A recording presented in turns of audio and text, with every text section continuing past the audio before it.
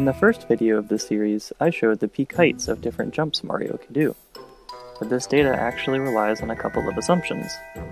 The first is that Mario is standing still.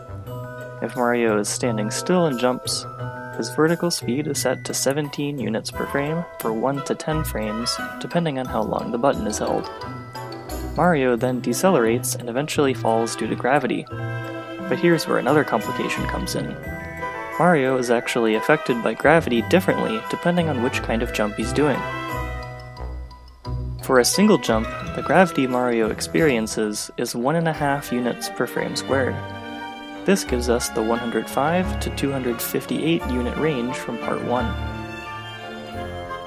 But if Mario is moving when he performs a single jump, he can go higher.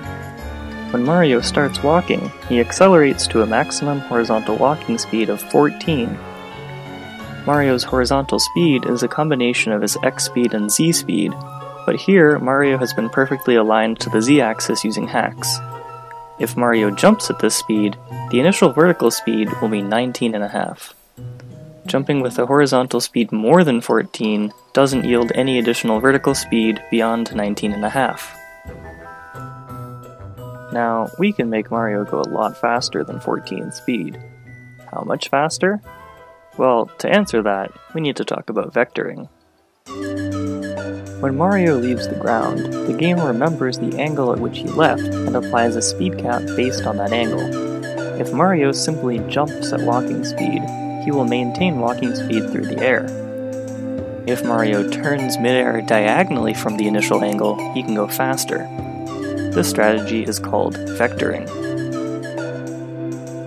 Now, Mario is getting the benefit of 2 perpendicular force vectors of equal magnitude, which results in a new top speed of square root 2 times as much. Here, Mario vectors a single jump and his vertical position is hacked so that he reaches his terminal velocity for horizontal and vertical speed. We can see the final horizontal speed is in fact 14 times square root of 2. His terminal y speed is negative 35.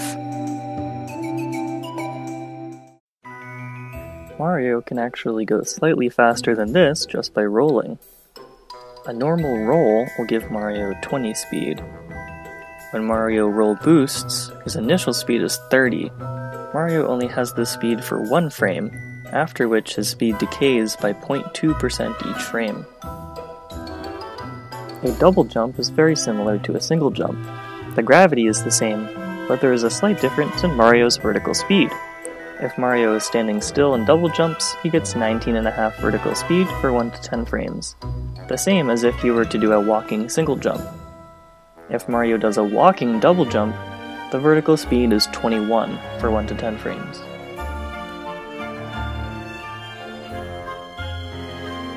A triple jump is where things get interesting. Mario must be moving to do a triple jump, so the vertical speed Mario gets is always 25 for 1 to 10 frames, the highest we've seen so far. But Mario experiences different gravity during a triple jump. The gravity is only 1 unit per frame squared. 2/3 of the gravity is single and double jumps. As a result, Mario can go significantly higher and further, while also taking longer to do so. As shown by the graph, Mario can get over a second of airtime from flat ground with a triple jump due to the reduced gravity. Now that we've covered the basic concepts surrounding jumps, we can go through the rest of them. The next highest jump is a ground pound jump, starting Mario at 38.5 speed under 1.5 gravity, reaching 513.5 height after 25 frames. Vaults, side flips, and back flips all start Mario at 31 speed under 1 gravity, meaning Mario reaches a height of 496 after 31 frames. A vault caps Mario's initial horizontal speed at 24. A side flip gives Mario 9 horizontal speed sideways, and a back flip gives him 5 speed backwards.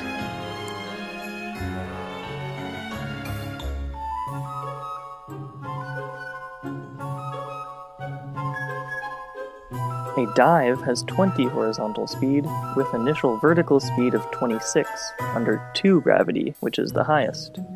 A wall jump begins with 8.6 horizontal speed away from the wall, and 22.05 vertical speed under 0.95 gravity. A cap bounce has 16 horizontal speed and 21 vertical under 1 gravity. A regular roll actually gives Mario 10.5 vertical speed under 1.5 gravity in addition to the 20 horizontal speed. This is how Mario is able to roll over small gaps and obstacles such as Bowser's Fire. Mario is only able to gain 42 height, which is less than half the height of the smallest single jump, so this can only be done with small gaps or hitboxes. A cap return jump gives Mario 22 vertical speed for 1 to 10 frames, depending on if the button is held, and afterwards Mario experiences 1.3 gravity. A spin jump begins with 19.6 vertical speed, and Mario experiences 0.4 gravity. A ground pound animation takes 24 frames, or 0.4 seconds, during which Mario has 0 vertical speed and is able to dive. And afterwards, he instantly gets negative 45 vertical speed until he hits something. Note that this means he's falling faster than his normal terminal falling speed of negative 35. A spin pound instantly gives Mario negative 36.5 vertical speed, which follows 1.5 gravitational acceleration until the same limit of negative 45 is reached. When Mario throws Cappy, he gets 7 horizontal speed and 5.7 vertical speed under 0.3 gravity, the lowest of any action.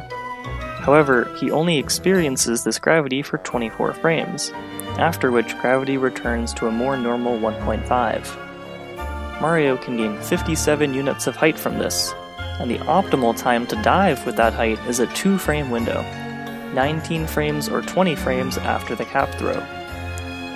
Similarly, a rainbow spin caps horizontal speed to 7 with 9.2 vertical speed under 0.8 gravity for 30 frames, after which gravity returns to 1.5.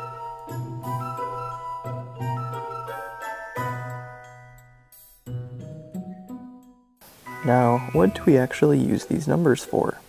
Take the spinning athletics box jump for example. I calculated the optimal path and was able to execute it in emulator for the first time using this speed data. This is an ideal scenario for the data, as you don't have Cappy, so movement is somewhat restricted, motion controls don't help you, and the movement people were doing consisted of a triple jump, wall jump, and dive, which are all movements I've documented. We know the maximum height from a triple jump is 550, and a bit more math tells us that the maximum height from a wall jump is 267, and the maximum height from a dive is 182. If you turn around quickly, Mario only loses about 28 height, and I was able to upwarp the remaining 30 or so height onto the 1,000 unit tall platform. So that's the idea, that with sufficient understanding of the movement system, we can make determinations about what paths and tricks in the game are possible, and what the optimal movement is. Currently, we're limited by the tools we have, but our understanding will only improve. We've really only scratched the surface here, as there are many more aspects of the game to dive into, so go ahead and subscribe if you don't want to miss the rest of the series.